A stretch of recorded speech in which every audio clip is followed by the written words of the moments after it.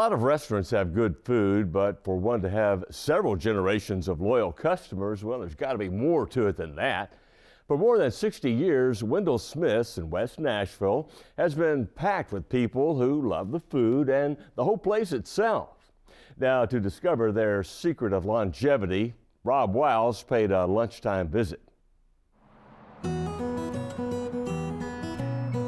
Johnny, what's up, buddy? Come on in. Be prepared to be greeted by name when you come into Wendell Smith's restaurant in West Nashville, because Benji Cook is really good at remembering names, a skill he learned from his dad, Jakey Cook. Hi, girls. How you doing?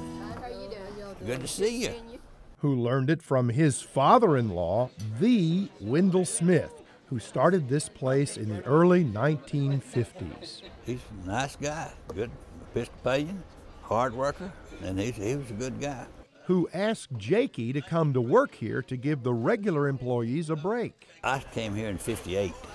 I came in just to work for a short while to give his employees vacation. And 51 years later, I'm still here. Over those years, Jakey has seen them all come into Wendell Smith's. You got all kinds of people on the wall here. Who you got? Well, we got Senator Henry over here. He's a neighbor and a good customer. And some guy. Does he eat a lot? Those politicians, they eat a lot? Oh, yeah, they a lot of politicians. You know, they recognize a good deal when they see one. And they come in. And they come in and trade with us. I hear they like pork a lot, those politicians. Absolutely. Now, you got all kinds of country stuff. I noticed you had, over here you had a Dolly Parton on your wall. Years ago, she did her show at WSM. Yes, up on the hill here, and she would come by here about 4:30, 5 o'clock, and eat. Yeah. I'd sit down and talk with her, and we'd talk about everything. She's from East Tennessee. Yeah. And Porter Wagner was on her show. I played golf in McCabe Field with him at that time. Yeah. And now, when she's in town, she sends to Wendell's and get her a quart of turnip greens. She still loves the turnip greens. She'll send somebody down here to get them? Send somebody to get them. I hadn't seen her in here in years. Of course, it's not just big stars and politicians who come here. We might have some outlaws that sit at this table. And former Governor Winfield Dunn is my neighbor and friend. He eats with me a lot down here. So we've got, it's a pretty good melting pot. We got a lot of different type of people. A lot of politicians, they come out and eat with us. Those are not the outlaws you were talking about. Well,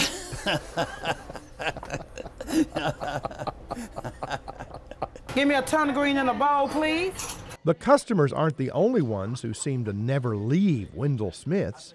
Most of the employees are long-termers here. Now take Darlene London, the head cook. Only the third head cook this place has had in about 60 years. She's still creating long-time favorites in the kitchen with some special Darlene details added. Basically, they just like the ones when I started, but I just add a little something extra, which I can't tell you that. I can't tell my secrets. No, you wouldn't want to Then you would know how to cook. Oh, the things coming out of the kitchen are keeping the customers happy.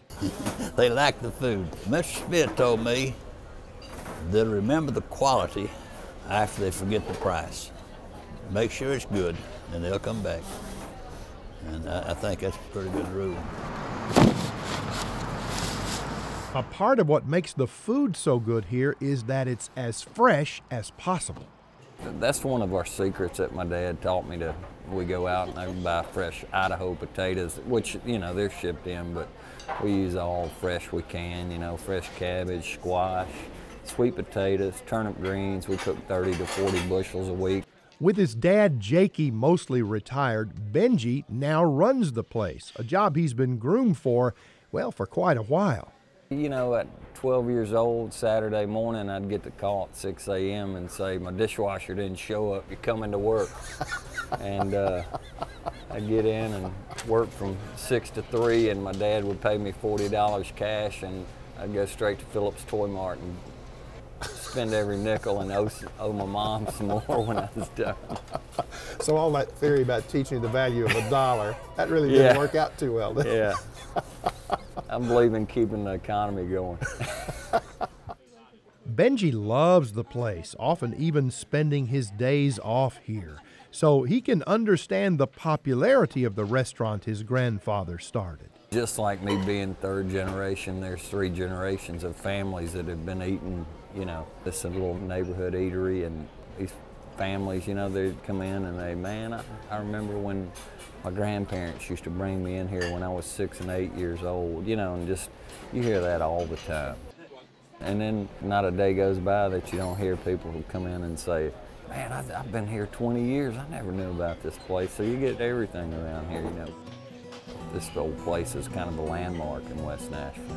Jakey summed it up like this. I just believe in giving people good service and trying to be nice to people and recognize people and treat them like you'd want to be treated.